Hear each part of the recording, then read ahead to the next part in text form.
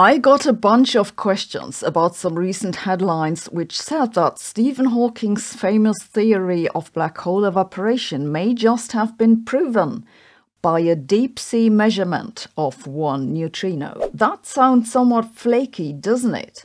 How can one single neutrino settle anything, let alone a 50-year-old problem? We need statistics. Yes, but sometimes a single observation is enough. I mean, if an alien spaceship landed in your backyard, you wouldn't ask for a second one. You'd start live streaming. So what are physicists on about with that neutrino? Let's have a look. Stephen Hawking predicted in the 1970s that black holes emit radiation, now called Hawking radiation. This radiation causes a black hole to lose mass and eventually evaporate completely. Unfortunately, the temperature of the radiation is inversely proportional to the black hole's mass, so the larger the black hole, the less radiation. For black holes of stellar mass or greater, the temperature is far below even that of the cosmic microwave background. We can't measure it. But very small black holes are hot and their radiation should be measurable. Such small black holes can't form from the collapse of stars, but they could have been created in the early universe from overdense fluctuations in the nuclear plasma. They're called primordial black holes and are also one of the hypotheses for dark matter. Some of those primordial black holes would have evaporated already, and since the temperature of the black hole increases as the black hole loses mass, they go with a final very bright bang. And that brings us to the new paper. Black hole evaporation contains all particles, but the smaller the mass of the particle, the more of them. So most of the black hole radiation is photons followed by neutrinos. And now this. Last month, scientists working on the Kilometer Cube Neutrino Telescope reported detection of an ultra-high energy neutrino event. This experiment is a collection of underwater detectors located in the Mediterranean Sea. These detectors hang on ropes like pearls. That way they can measure what goes on in a large volume. They estimated the energy of this neutrino event to be roughly 100 to 200 peta-electronvolts. It's called peta because it's where our prefixes start petering out.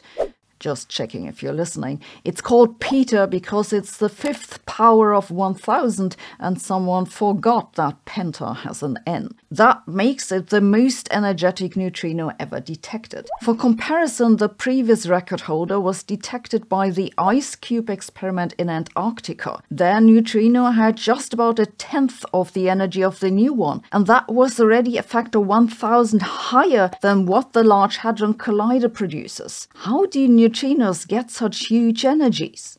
Maybe from evaporating black holes. The idea goes back to a paper which appeared on the arXiv briefly after the neutrino announcement in February. The authors look at black holes that'd be evaporating today, but I think one doesn't need that, as the neutrino could have been traveling for a very long time, billions of years indeed. Yes, super highly energetic neutrinos are indeed one of the key predictions from evaporating black holes. By the way, this video comes with a quiz that lets you check how much you remember. Are there any alternative explanations? For the time being, not really. The astrophysical events that you think are the most violent, like supernovae or black hole jets, don't reach that high energies. At least no one knows how that should work.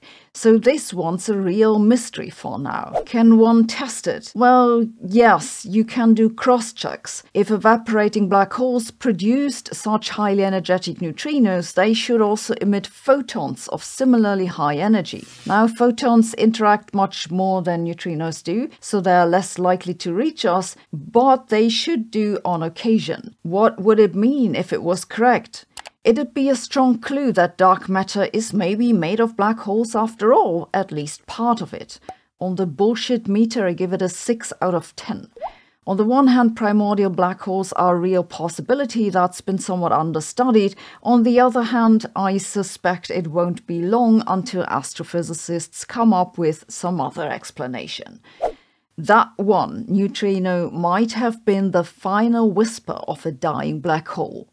And all we did was write a paper about it. Science isn't just interesting, it's also a great inspiration. That's why I'm always looking for new science stories.